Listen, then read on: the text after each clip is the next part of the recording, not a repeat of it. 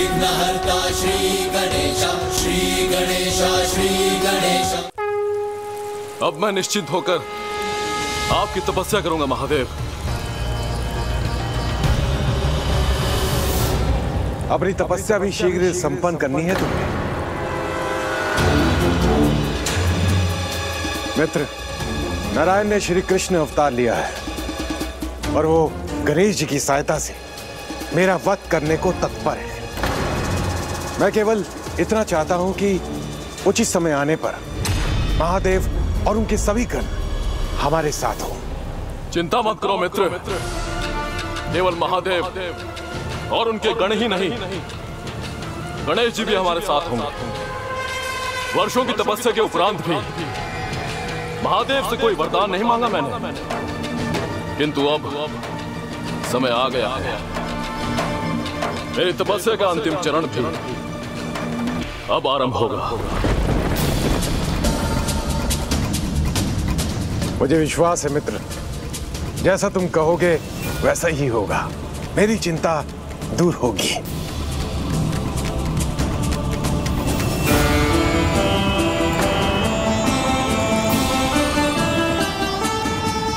ओम नमः शिवाय, ओम नमः शिवाय, ओम नमः शिवाय,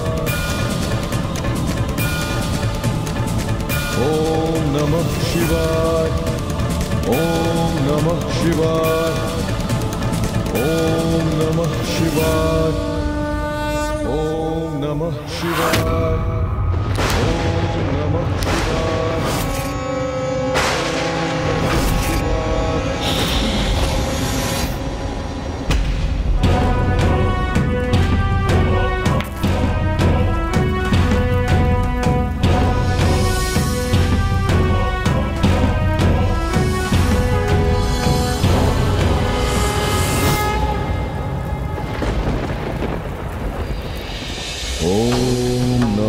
शिवाय, ओम नमः शिवाय, ओम नमः शिवाय, ओम नमः शिवाय, ओम नमः शिवाय, ओम नमः शिवाय,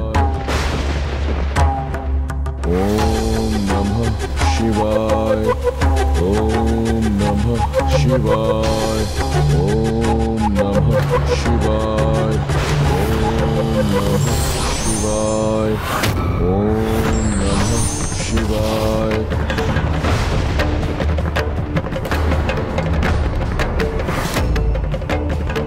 ओम नमः शिवाय, ओम नमः शिवाय, ओम नमः शिवाय। माता कामाख्या ने मुझे ये तो बताया ही नहीं कि अब मुझे क्या करना है। तो क्या करूं? उनके निर्देश की प्रतीक्षा करना उचित होगा क्या? नहीं, समय व्यर्थ किए बिना माता कामाख्या की पूजा करनी चाहिए, तो वो स्वयं मुझे संकेत दे देंगी।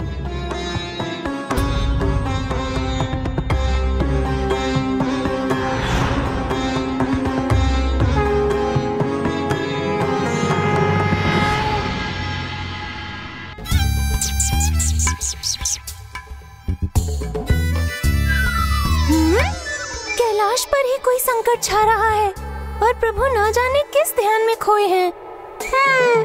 प्रभु, सुनिए ना प्रभु।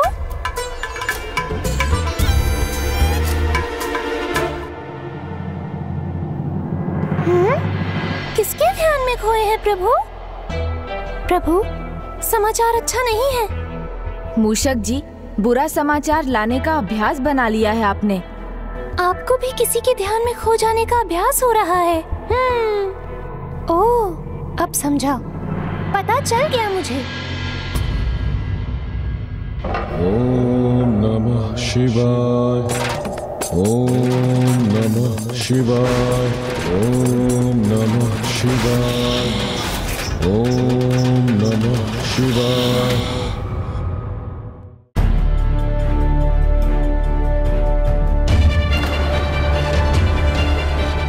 कैलाश में ये कैसा धूम रहे मूषक जी? इसी की सूचना देने तो आया था आपको। किसी की घोर तपस्या का प्रभाव है ये। बाणासुर। ओम नमः शिवाय। ओम नमः शिवाय।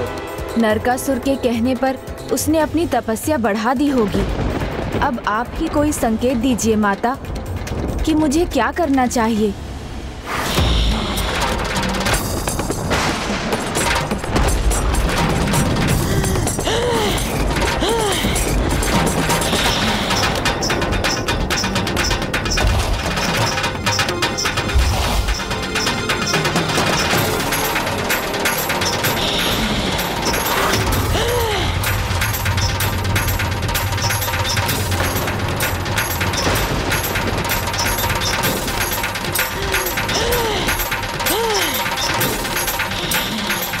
माँ आप इस रूप में?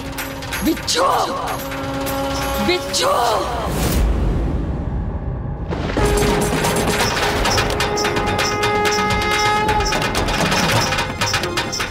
माँ ने माता काली स्वरूप लिया है, अर्थात कुछ भयंकर होने वाला है। मुझे पिताश्री को बताना चाहिए। ओम नमः शिवाय।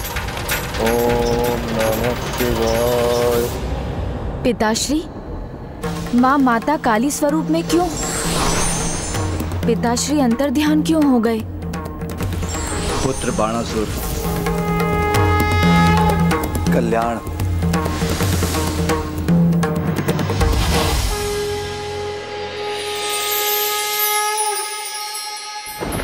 बिच्छू! बिच्छू! बिच्छू! बिच्छू! बिच्छू! बिच्छू! बिच्छू! क्या वरदान चाहते हो बाणासुर? प्रभु, मैं आपसे वो वरदान मांगूंगा जो अमृतत्व से भी कहीं अधिक होगा। जो भी तुम मांगना चाहते हो मांग लो बाणासुर।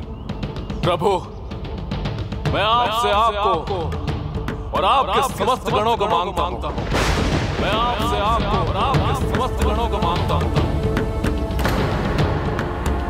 जब तक मैं आपको जाने के लिए ना कहूं, तब तक आप और आपके समस्त गण, गणेश जी भी मेरे नगर में विराजमान होंगे।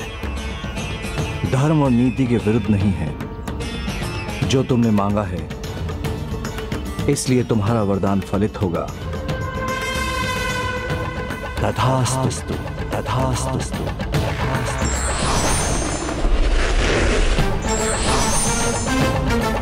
बिच्छू!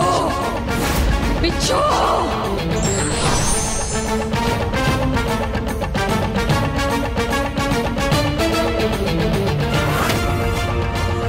भक्ति का अनुचित लाभ उठाया है तुमने बाणासुर।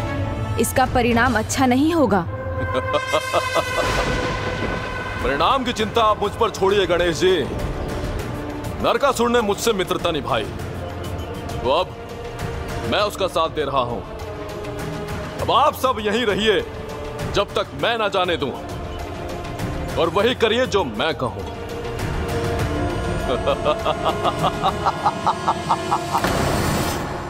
महाराज, आपके मित्र बाणासुर की तपस्या पूर्ण हुई।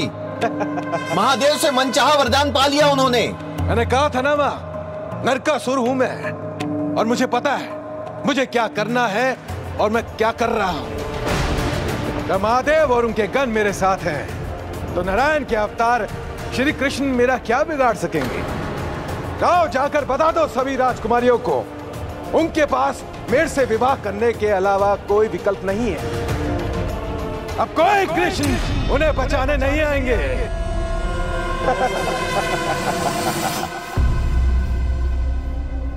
आइए प्रभु, अब मुझे मेरे नगर शोणितपुर में आपका स्वागत करने का अवसर दीजिए। तुम्हारी अपार भक्ति ने तुम्हें वरदान का अधिकारी तो बना दिया वत्स, किंतु गणेश गणों के ईश हैं, मेरे सभी गणों के मुखिया हैं, इसलिए उनके बिना यहां से कोई जाने वाला नहीं।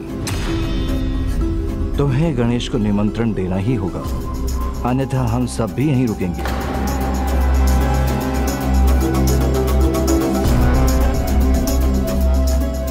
हे प्रथम पूज्य, हे श्री गणेश, मैं बाणासुर हृदय से आपको मेरे राजभवन में वास करने का निमंत्रण देता हूं। हे गजानन, हे महादेव पुत्र पार्वती नंदन, मेरे साथ चलने की कृपा कीजिए।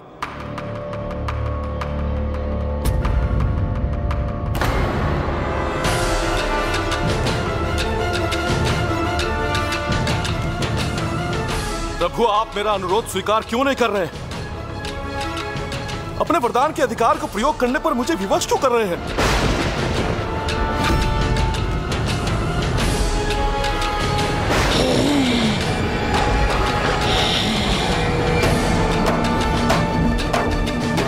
क्या हुआ गजानन? किस संकोच में हैं आप? आपको तो प्रसन्न होना चाहिए। मैं महादेव का परम भक्त अपने नगर में अपने आराध्य की सेवा में लीन होना चाहता हूं। सदा उनके दर्शन का सुख पाना चाहता हूं। भला इसमें क्या बुराई है? भक्ति का अर्थ पता भी है तुम्हें? भज अर्थात भजना। ईश्वर के नाम को भजना ही भक्ति है, ना कि उन्हें बंदी बनाना। भक्ति के महान बंधन में बंधना तो भक्त और भगवान दोनों को प्रिय होता है गजानन। हम भी उसी बंधन में बंधे हैं। केवल आपको हमारा प्रेम नहीं दिख रहा, इसलिए आप विघ्न डाल रहे हैं। विघ्न नहीं डाल रहा हूँ। तुम पिता श्री प्रभु महादेव के भक्त हो, इसलिए तुम अपने आचरण से जो विघ्न अपने जीवन में उत्पन्न कर रहे हो, मैं उनसे तुम्हारी रक्षा करने के लिए तुम्हें ज्ञान दे रहा हूँ। कैलाश महादेव की छत्र छाया से दूर हो, शिव शक्ति से विलग हो, इसका भयंकर परिणाम होगा, जिससे तुम कदापि अछूते नहीं रहोगे। अभी भी समय है, अपने वरदान और वचन से मुक्त कर दो इन्हें। ये आप क्या कह रहे हैं गणेश जी? भगवान प्रसाद दे तो भक्त भला उसे कैसे लौटा सकता है? नहीं नहीं, ये दुस्साहस मैं नहीं कर सकता। गणेश, जैसे शाप देकर उसे लौटाया नहीं जा सकता,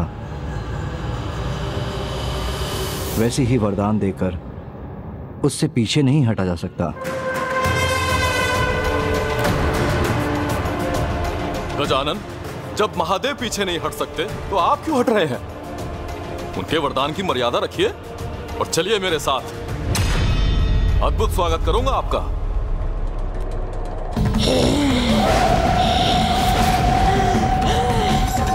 बहुत बड़ी भूल कर रहे हो तुम बाणासुर। ज्वालामुख के ऊपर बैठकर कोई आनंद की कामना नहीं, अपितु स्वयं को भस्म करने का प्रयास करता है। एक भक्त से उसके वरदान का सुख कैसे छीन सकते हैं आप? आपको तो प्रसन्न होना चाहिए। मेरी पत्नी और पुत्री उषा, उनको जब पता चलेगा कि उनके आराध्य श्री गणेश पधार रहे हैं, वो आपका भव्य स्वागत करेंगे।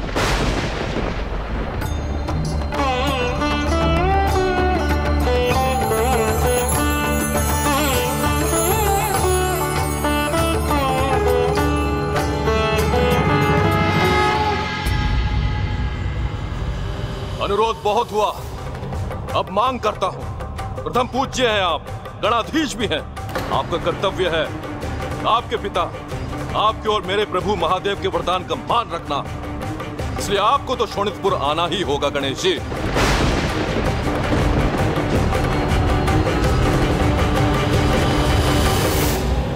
प्रभु, मैं बाणासुर की पुत्री, आपकी नियमित पूजा, आपका चतुर्थी व्रत मैं इसी इच्छा से करती आ रही हूँ कि मुझे आपके साक्षात दर्शन प्राप्त होंगे। मैं जानती हूँ प्रभु, ये असुरों की राजधानी है और मैंने असुर वंश में जन्म लिया है। मैं फिर भी आपकी भक्त हूँ, इसलिए मुझे विश्वास है आपके दर्शन का सौभाग्य मुझे अवश्य मिलेगा। आप यहाँ अवश्य आएंगे प्रभु। माँ, प्रभु गणेश जी आएंगे ना? मुझे दर्शन देंगे ना? मैं ये जानती हूँ पुत्री, प्रभु श्री गणेश जी अपने भक्तों की पुकार अवश्य सुनते हैं। एक और ये अहंकारी पिता है, जिसकी जिह्वा से दंभ भरे शब्द ही निकलते हैं, और दूसरी ओर है इसकी पुत्री, जो भक्ति भाव में डूबी है, जिसकी सादगी और भक्ति मुझे प्रभावित कर रही है। इसलिए बाणासुर के दबाव में नहीं, बल्कि अपनी भक्त उषा की भक्ति के प्रभाव में मैं शोणितपुर जाऊंगा। सोच क्या रहे हैं गणेश जी? अपने पिता के वरदान का मान रखेंगे आप, या अपने अभिमान में उसे नकार देंगे, या अपने अभिमान में उसे नकार देंगे? मेरे पुत्र का अपमान कर ये दुष्ट अपने पापों का घड़ा भर रहा है।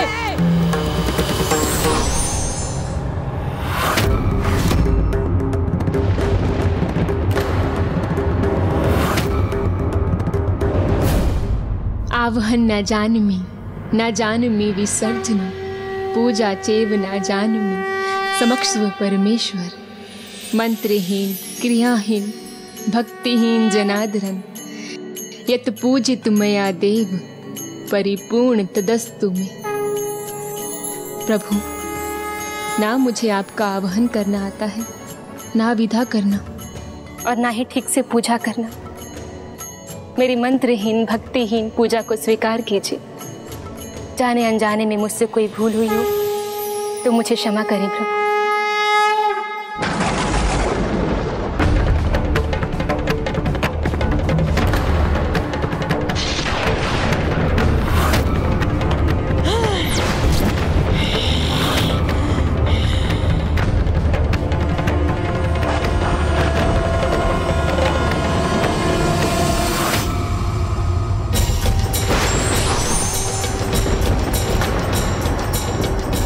मैं तुम्हारे साथ शोणितपुर आने के लिए तैयार हूँ।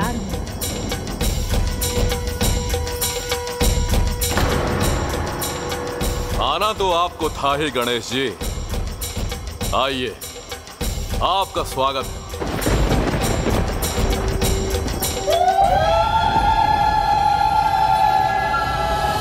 हम चलेंगे अवश्य बाणासुर, किंतु पहले ये बताओ तुम हमें ले कैसे जाओगे? ये कैसा प्रश्न है गणेश जी?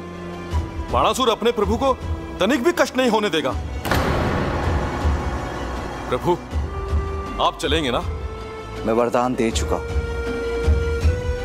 तुम मेरा प्रश्न नहीं समझे बाणासुर। मैं ये जानना चाहता हूँ कि तुम हमें बंदी बनाकर ले जाना चाहते हो या अतिथि बनाकर? ये आप क्या कह रहे हैं गणेश जी? प्रभु को भला कौन बंदी बना सकता? आप सभी मेरे अतिथि हैं और वैसा ही मैं स्वागत सत्कार भी करूंगा। आपको कोई कमी नहीं होने दूंगा, किंतु वरदान के अनुसार जब तक मैं आपको जाने के लिए ना कहूं, आप मुझे अपनी सेवा करने देंगे। मुझे ज्ञात है तुम्हारा वरदान, किंतु तुम भी स्मरण रखना, हम तुम्हारे अतिथि होंगे, बंदी नहीं। बाणासुर जो कह देता है गणेश जी, उस पर सदा स्थिर रहता है। आइए प्रभु, आइए।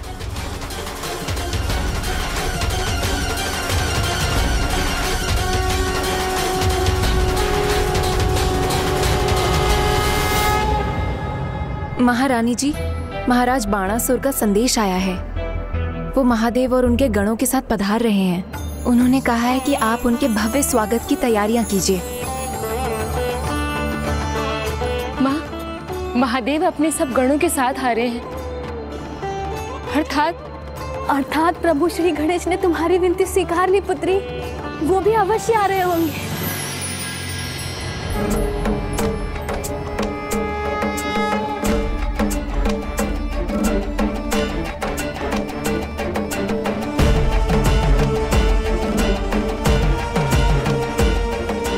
आइए प्रभु, आइए।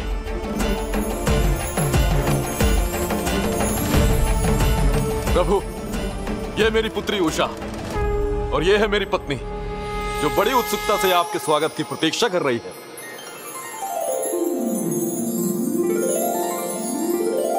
पुत्री, सर्वप्रथम महादेव जी का स्वागत करो, फिर उनके गणों का स्वागत करना।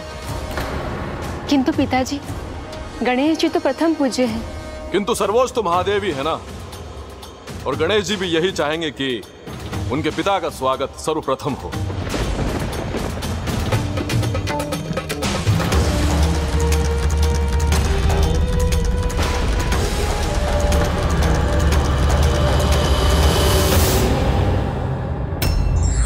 बंधनों और नियमों में बांधकर किसी को प्राप्त नहीं किया जा सकता, उसके लिए प्रेम ही पर्याप्त है। For more updates, subscribe to our channel, click the show links and enjoy watching the videos.